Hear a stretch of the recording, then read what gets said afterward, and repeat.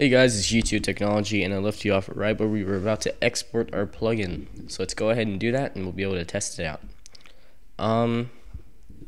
Let's go to File, Export,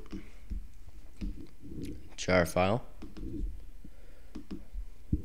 choose Broadcast from the list, check it off. Make sure everything inside is checked. The last three right here for the export options, you can leave those unchecked, but the first one checked. And then press and make sure the bottom ones are all checked. Just kind of follow this format and then press finish. So now we're going to go to our plugins folder, and we're going to add a folder called broadcast.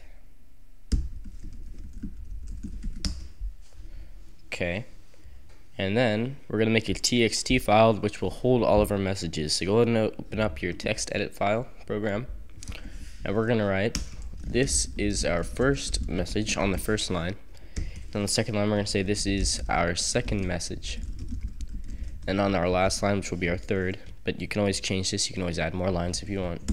This is our third and last message. Okay, so since you know that we implemented chat colors, we can do and E, which will make the word message yellow. And if we do and F after the word message, it'll make that period right there white. And for our third message, let's just make third be green by using and A. And after third, we're going to write and F to make the rest of it white again. So go ahead and save that. And save it into your plugins folder, your broadcast folder within your plugins folder, and save it as messages.txt. So now let's go to our server. Oops. And we're gonna go ahead and cd into your server, and we're gonna go ahead and launch it.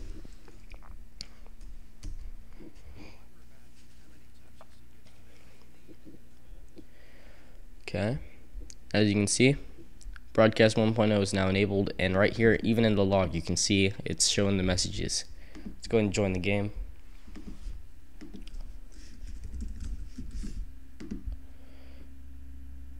Okay.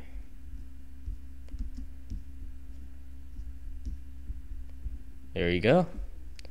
So as you can see, it is now reading off the messages that we typed in with chat colors. You can always add more in the coding if you feel like it. And automatically repeats after the third line. We can stop it. And if we try to stop it again, since the running is now equal to 0, it's going to tell us that it isn't running. So while you're trying to stop it, and if we do start broadcasts, or start broadcast, it continues it from where it last was. And if we do stop, or if we do start again, it's going to tell us that it's already running. So yeah, it's working, and you can actually, you don't need to reload the plugin to do this. You can just add another line.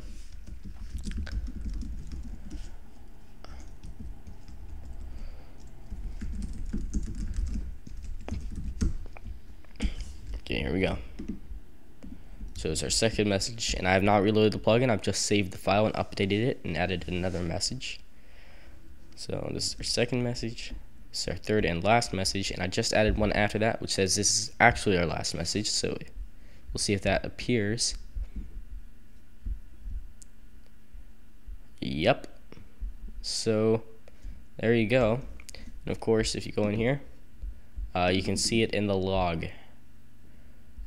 So you can see what's going on in game and from the server log, and you can also see it in game. So thanks for watching. I hope this helped. Please rate, comment, and subscribe. And if you had any issues, be sure to comment before you press the dislike button so I can help you out. Yeah. So this has been a GTO Technology video.